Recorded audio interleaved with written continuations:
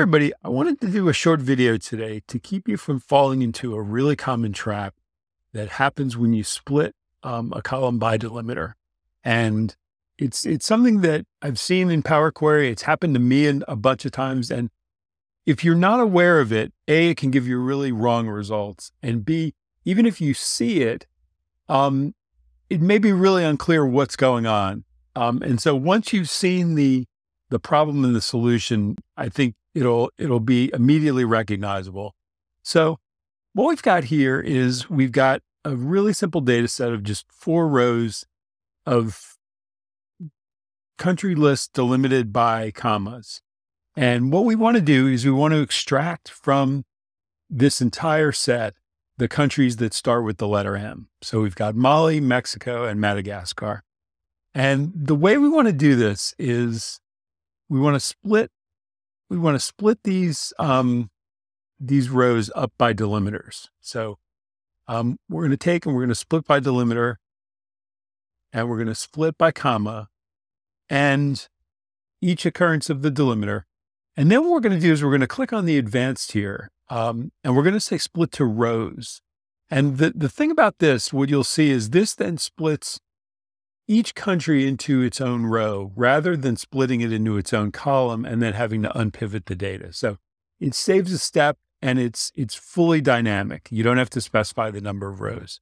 So we click here, and now we've got a nice countries list. And all we need to do is we need to find the countries that start with M. And so what we could do is we could click here, take select all off, start typing M, and we could select the countries that start with M. The problem with that is not going to be dynamic. So if we were later to add Malta or the Marshall Islands or Micronesia, that's not going to show up in the final result. And so we want to build something a little bit more dynamic and more durable that can handle any country that gets added in the future that starts with M. So what we can do is we can jump into the advanced editor here, and we can add a step that's filter. And what we want to do is we want to do table, select rows. We want to select all the rows of the table from the previous step, which is the split column by delimiter step. And then what we want to do here is we want to say each, so for every row, text that starts with, and the text we're gonna search on is the countries field. Countries. And then what we want is we want countries that start with the letter M. And we're just going to create that at the end here in our filter step.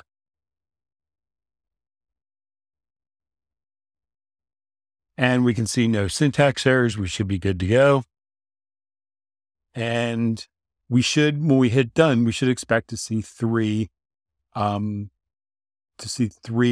rows. And we only see 1. And why is that? And the answer is that if we look at the original text, what we've got here is we've got spaces. So when we split by comma, there's a space.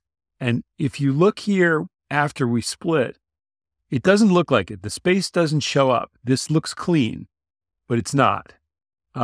Because it's not recognizing the starts with M, because in these instances where we've split in the second or third position, it's starting with a space, even though that space doesn't show. And so how do we fix that? So there's a number of ways we could fix that. So what we could do is we could add a step, and we could go to transform and then trim. And what that does, that takes out leading and trailing spaces. So if we add that step in, we get the warning here. So now we've trimmed that text, and we want to trim before we filter. And then when we filter, now we get the proper list. And that is dynamic. And so let's take a look at two other ways we can do this. If we delete this step, one of the ways we can do it is we can do it directly in the M code, where we've got each text starts with countries. What we can do is before we do that, we can say text dot trim, and then we can trim the countries field before we take the first letter of it. And if we do that, you'll see now that produces the right result too. And so there's one more really clever way to do this. And what I've done is I've gone ahead and taken out that text.trim code. And so if we go here in the filter, we're now back to seeing just the one.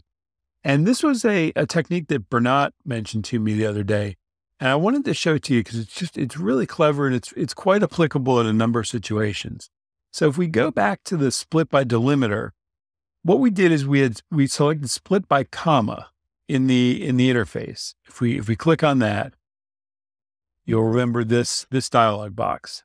And what we can do here is actually we can change this to a custom. Instead of comma, what we can do is we can say comma space. And when we do that, it'll take out not only the comma, but it'll take out the additional space after the comma. And if we click here and do that, and then jump to our filter step, you'll see now that does the same thing as trim and returns the correct result. So another good way to split by delimiter, by using that custom delimiter with the trimmed character as well. So I hope you found that helpful. Hopefully it'll save you from that trap that can be kind of maddening if you've not seen it before and don't know what's going on. So as always, thanks for watching, and I'll see you in the next video. Hey everyone, thanks for tuning in to Enterprise DNA TV. If you enjoyed the content covered in this particular tutorial, please throw the video a like. It really helps us and we really appreciate it. Also, don't forget to subscribe to the Enterprise DNA TV channel. We have a huge amount of content coming out all the time from myself and a range of content creators, all dedicated to improving the way that you use Power BI and the Power Platform. Lastly, check out Enterprise DNA's website. Plenty of resources and further learning that you can access very easily.